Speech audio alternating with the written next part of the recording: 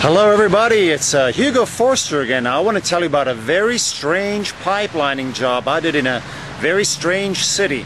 I'm in Wilkes-Barre, Pennsylvania, and it's a cold and foggy night, and we did a very unusual pipelining job.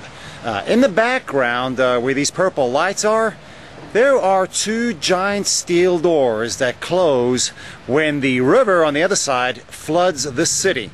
Every year or two, the river will rise 30 or 40 feet and flood the city. The trouble they were having was they just built a beautiful piazza, a beautiful paved granite and paver type walkway and living space, place for cycling and rollerblading, etc. And part of this piazza has water fountains coming out of the floor. The trouble is, one of the water fountain pipes are leaking every time they turn it on, and it's undermining the piazza. The piazza has granite, as I mentioned, and pavers, and it would be a terrible mess to tear this up.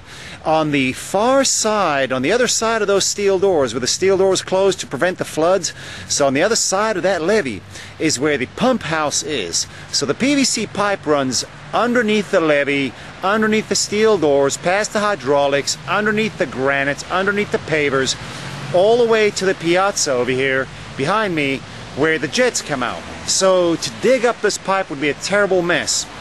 Well, it was a 117-foot shot, 117-foot pipe, 2-inch PVC that's leaking, but they don't know where. And even if they did, they wouldn't want to dig it up. Can you imagine the mess, the engineering involved in going underneath this huge structure that's designed to hold back rivers?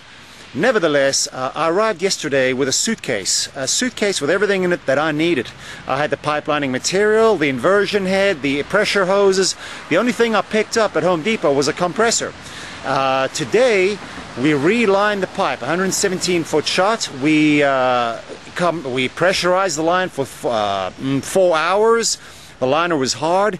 Then we did a pressure test. We checked to see whether the line would hold pressure, in other words, if it leaks. And to our great pleasure, it was not leaking. So I'm here after a long night's work. It's kind of late and cold and rainy, but I'm going to go back to my hotel. This place is a little creepy. I probably shouldn't be here alone. But I thought you might be interested in this very strange job we did in a very strange place. Thank you very much, guys. Good night.